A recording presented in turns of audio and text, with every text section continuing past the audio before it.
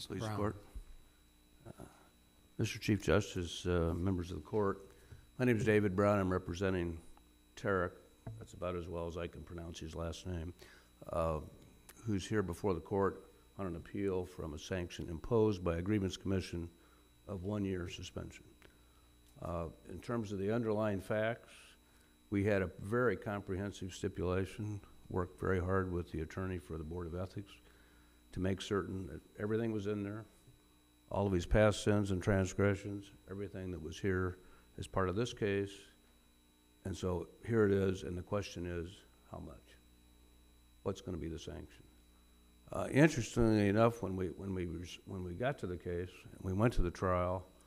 He is from Iowa City, was residing at that time in Denver, getting an LLM in taxation, wanted to have family there for support. He's not married, he's divorced.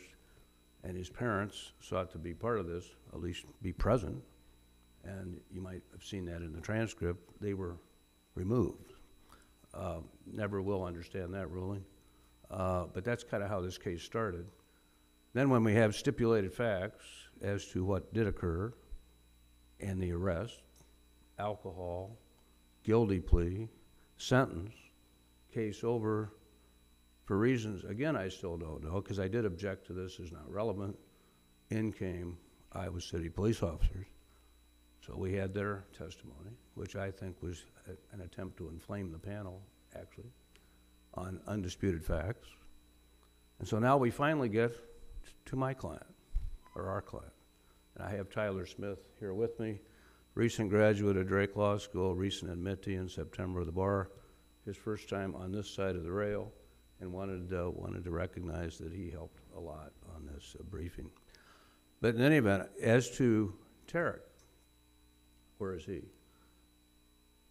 44 years old, has kind of an interesting history of education, only person I've ever met who actually got a degree, Cairo University, multiple language expertise, military record, done a lot of good things before he attempted to go to law school.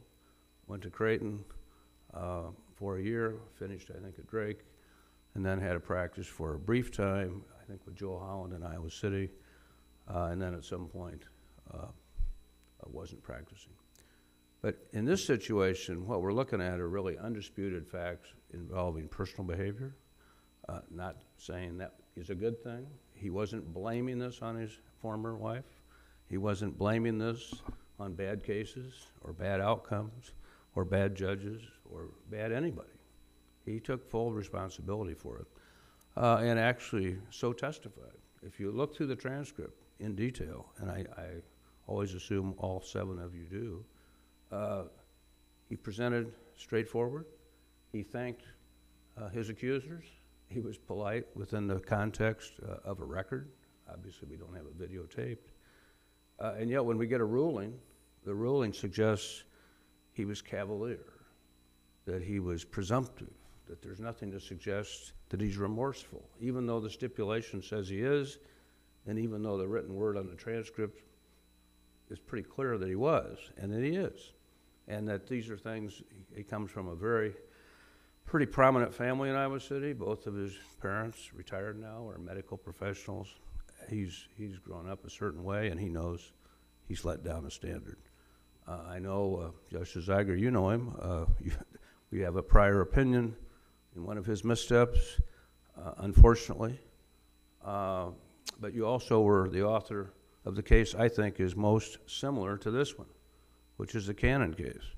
And we both know him, and I know him, and I represented him. In fact, indicated on the face of the argument, if you take the opinion, the Cannon opinion, and take the facts in this case, Pete did a lot more kind of aberrant behavior, you might say, than anything Tarek has ever done in his life.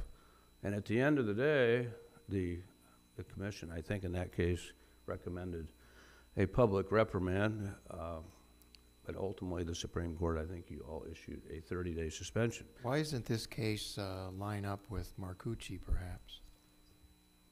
That's a good question. Let me answer it the best I can.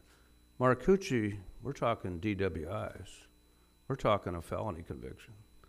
We're talking, and I read the dissent, which I'm glad the court didn't go with the dissent.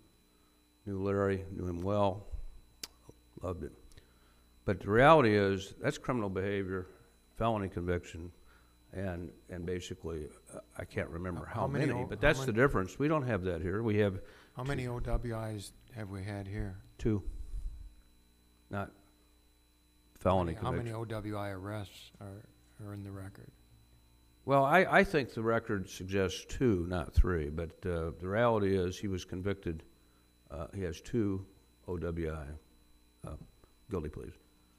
So I think there is a major distinction between this case and Larry's case. Doesn't the interference, though, with the police cause some tack-ons, though, because of his, what his drunkenness caused him to do that night? I don't think so, Your Honor. I really don't. In Axed, I know we gave him 2 years for drinking and interfering. Yeah, you do. I don't think that's the same case as this. I don't think there's anything to suggest anything that he did made a material change in what the officers did. And I think the fact is he's done everything he can to make amends for it. And the suggestion that he's to be suspended for 1 year for what he did here, there isn't any basis for it. I think the Cannon case is on all fours. I really do, and we cited it below. We cited it in our brief. Cited here today. Could you clarify one piece? I noted some dissonance between the commission's report and findings and the brief, your brief, with respect to the nature and extent of the rehabilitation, the treatment. Mm-hmm. The commission seemed to suggest that he was less than completely serious about getting the treatment promptly and doing what he needed to do there, but your brief suggested that he had completed it. So give us your take on your client's compliance with the treatment protocol that he undertook. Certainly, and I think you're aware, it's obviously not part of the appendix. We made an application for limited remand to have things in the record so you'd see them. But my view is he has complied. And to use the term cavalier, that he wasn't really remorseful, that we don't find that to be the case, I don't think there's a shred of evidence supporting that. I really don't. Still don't. I think we have a young person who's made some mistakes, no doubt about it. I think he's prepared to go on with his life, no doubt about that. He certainly understands, and certainly if there was a question on this bench of any of you, whether he's complied with what was supposed to be done by the county attorney or anybody else, and wanted to make that a condition of the reinstatement under the 30-day reinstatement, we're happy to provide it again, because it isn't technically part of this appendix, but we think he has complied. When does he expect to complete the LLM? I think where he was he came back to Iowa, I believe, August, September, and I believe he's completed the coursework or close to it. He's working at Iowa City, get outside the record a little bit, but he's hoping to be involved in tax work in the Iowa City area when this process ends. He's obviously currently does not have a current active license. It went inactive when he went to school. Understands that he's going to have to take the steps with the CLEs and all of those things to make certain he's current, but wishes the chance to do that. Well, let me just, you can take exception to what's contained in the decision of the commission, but he was convicted of this in February of 2015. That was his OWI second conviction. Mm-hmm. They ordered him to complete the drinking driving school within 120 days, and at the time of the hearing, over a year later, he still hasn't complied with that, is my understanding, or that's what they make reference to. They also said at that time he was to obtain a substance abuse evaluation and follow all recommendations. That was in February of 2015. He doesn't do anything on that until March of 2016, mm-hmm. about 14 months later. Do you dispute that is the factual record here? I'm not taking exception with anything any one of the 7 of you say on anything about this case. But I would just suggest this, Judge. And maybe couldn't that explain part of the reason why they are taking the position that he's not taking this all that seriously, because he hasn't complied with the underlying sentencing order of the court. I don't know why they would say he took a cavalier attitude or that he wasn't serious about it. I read the transcript. I think you have it before you. I think that he did take it seriously. But in terms of was he in perfect compliance, no one suggested he was, but they used that as a basis to say he wasn't remorseful, that he really hadn't learned anything from it. And I think they went too far with it. To suggest, based on these facts, he's suspended for a year. I mean, Mr. Chief Justice, even with everything that occurred with Larry in the Marcucci case, with everything that's totally distinguishable here from that, I think I'm right. I think that was 6 months. I don't think that was a year. I mean, a year suspension here is just, I just think very excessive. I think 6 months in this case is excessive. I think the Cannon case is the most on all fours with this. I see my time is up. Thank you. Mr. Brown, thank you as well. Ms. Wendell.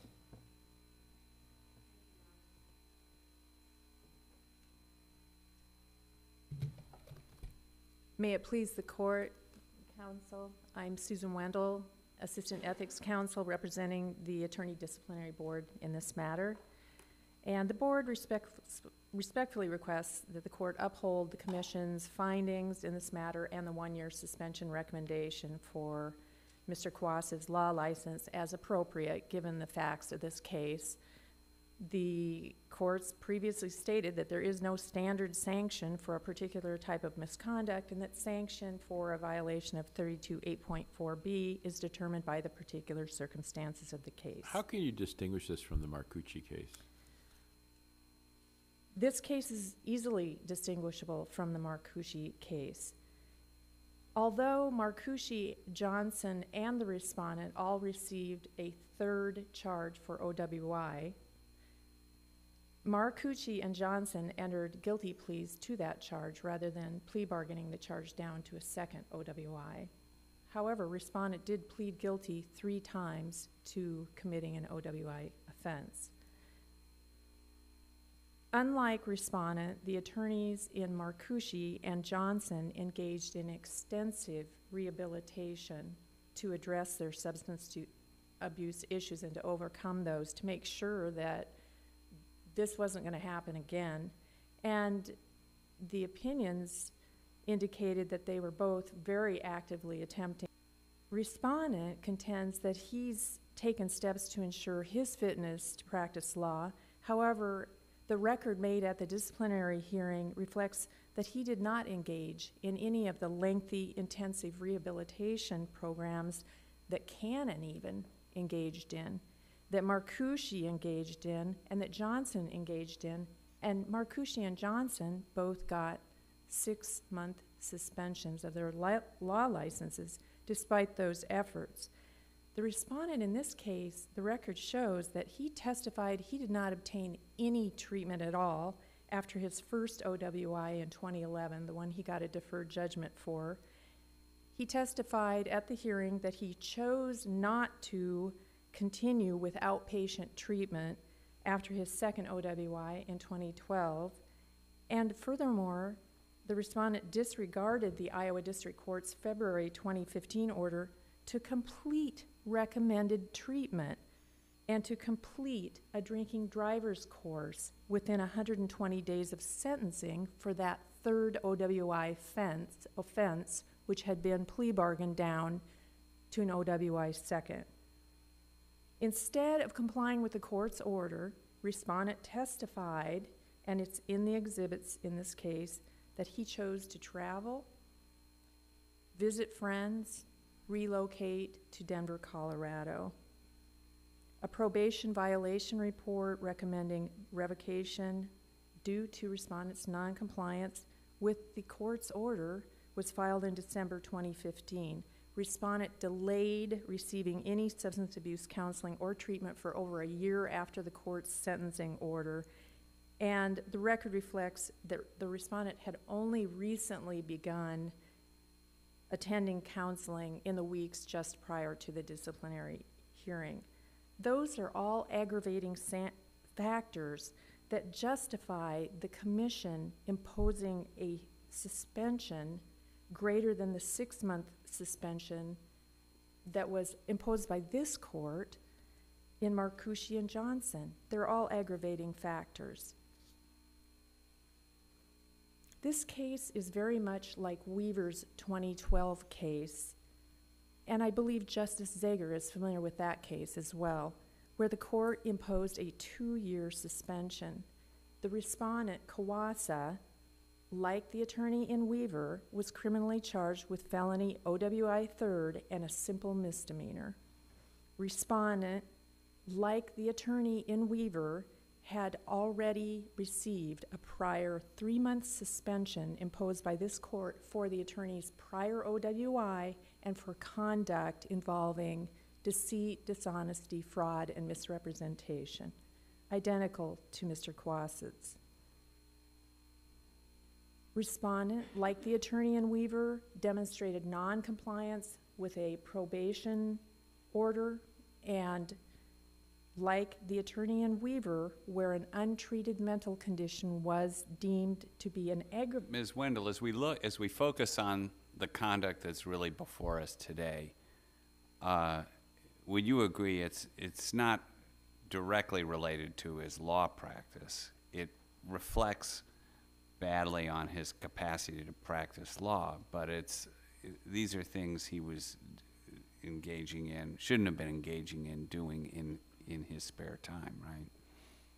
That's true. However, this court has held that, in Marcucci, I believe, that the attorney's conduct does not have to be conduct that relates directly to their law practice, and to be conduct that's subject to discipline by this court. Is this conduct bearing his fitness to practice law? Because I think that's the real issue. It is the real issue. And using the Templeton analysis, if we start with Mr. Khowassah's mental state, there was no evidence presented on the record that he had any kind of medical condition or diagnosis of any kind of condition. Even if he did, it would not excuse his activities.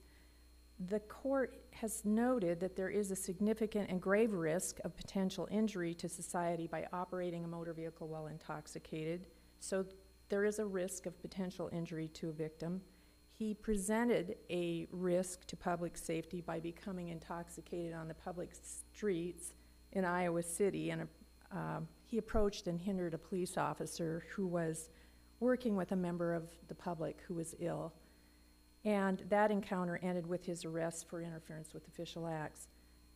As far as a pattern of criminal conduct, with OWI offenses in 2011 and 2012 and 2014, and then now a public intoxication conviction in 2015, he has established a pattern of criminal conduct. Only 3 months after his license was reinstated by this court, respondent was criminally charged for interference with official acts. That was the charge amended to public intoxication, and a week after that for a new felony OWI. His repetitive convictions in alcohol-related misconduct, they demonstrate a disregard for the law and for law enforcement. And he was charged with interference with official acts after hindering a police officer. Law enforcement officers testified at the hearing that he was not cooperative, he was aggressive and interfering. And all of this, coupled with his disregarding an Iowa District Court order and a probation violation report, and choosing to travel and visit friends instead of complying with his court-ordered obligations, it shows that he does not recognize the seriousness of his conduct and its impact or potential impact on society. Can all these things you've been talking about relate to his problems with alcohol? They could. There is no medical evidence in the record as to whether or not Mr. Khowassah suffers from any kind of medically diagnosed condition. Did he testify, or is there any record that says, like, if I wasn't drunk, I wouldn't have gone up to that police officer, or if... No, he never testified to that. And so we believe that the 1-year suspension recommended by the commission it takes into consideration the aggravating factors that respondent's case presents that were not present in Marcucci and Johnson or Cannon. Those attorneys moved much more aggressively to address their issues, to try to deter future self-misconduct. In contrast, respondent avoided treatment for as long as he could, and we believe that this justifies the commission's 1-year suspension recommendation. It's not as long as Weaver 2012, which was 2 years, but it is in the range, and so we believe that it's reasonable and consistent.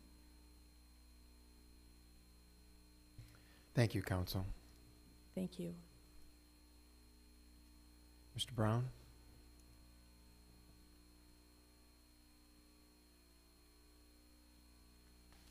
Thank you, Your Honor. I think Justice Wiggins' question kind of hits on it. It's fitness to practice. Is it alcohol-based? And the answer is, it's pretty clear during a period of time, Tarek had an issue with alcohol. There's not much question about that. He hasn't had an issue of any kind that's identifiable in any record, either through his testimony or anybody else, I think since 2014. And actually, we're in a situation where no one's suggesting, in response to a question, I think, from Justice Mansfield, that anything he did interacted with his practice of law or hurt clients. But It doesn't clearly did not. Doesn't Clearly his did. failure to follow court orders and do what he was said as a private individual give some indication to us of his character? If he won't do it as a private individual, is he going to tell his clients not, you don't have to do it? Is he going to follow court orders? I mean, those are the things, and I don't think there's any evidence to the contrary. It wasn't caused because of his alcoholism and his denial of his problem of alcoholism. But those are the things that bother me the most. And then taking it to the extreme of interfering with an officer on the street, you know, who knows if the officer might have shot him if he was making some kind of fertile movement. So it's really bothersome that these alcohol problems have led and has displayed his character of not really listening to authority. If I could respond, I think in the testimony what he said, in part, was that he was represented by, I think, a gentleman named Mr. Keegan. He thought he'd worked through things in terms of compliance. He wasn't blowing them off. He thought there was understandings with the authorities. He testified to that. Mr. Keegan, we did not call him. But the reality is he wasn't ignoring it. Is he late? Yes, he's late. Is there any suggestion he would advise clients not to follow court orders? None. Zero. Is there an issue that he's had over a period of time, unfortunately, publicly, with alcohol? Yes. It's an alcohol-related case. And in terms of the interference with official acts, and you read through the transcript, transcript of the testimony, and you take a look at the charges, I think that was pretty thin. I think they didn't like him. I think they proved it. I think they overcharged him, frankly, Judge. I think, did he have an alcohol issue? Yes. Has that been directed? Yes. To me, it really does go back to the lack of respect for authority, first of all, with the law enforcement officer there, and then also, and again, it just goes into the aggravating circumstances.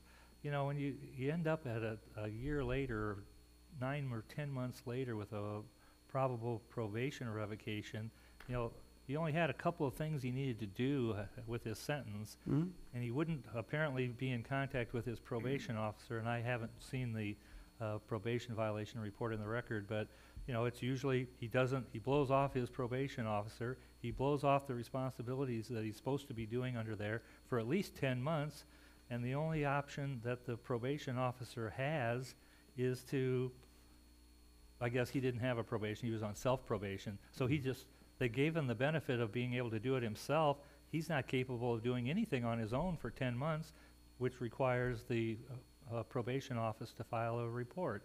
You know, that does show, going back to Justice Wiggins' point, a character flaw, that he's incapable of following the rules and incapable of responding and respecting authority, to me.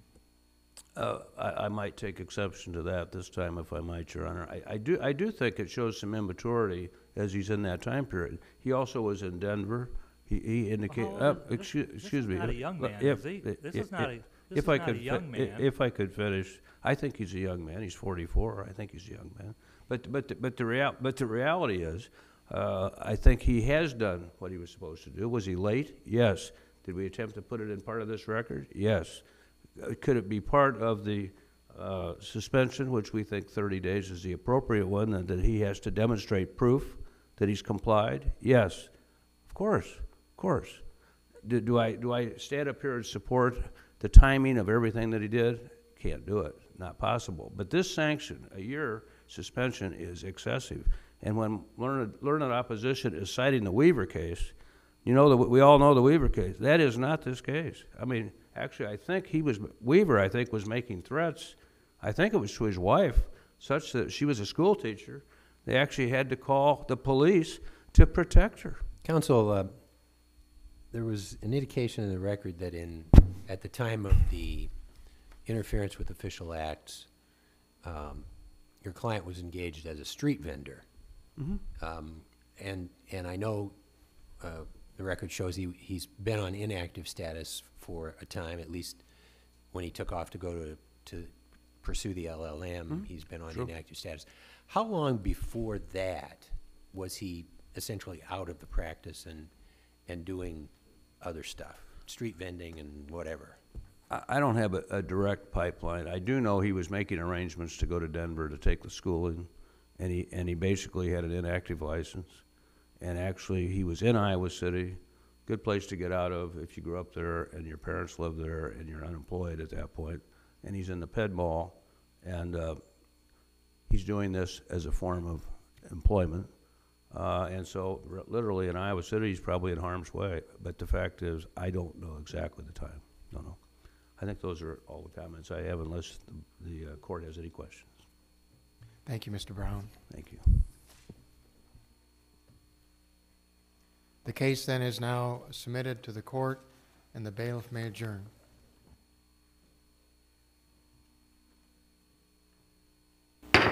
Hear ye, hear ye.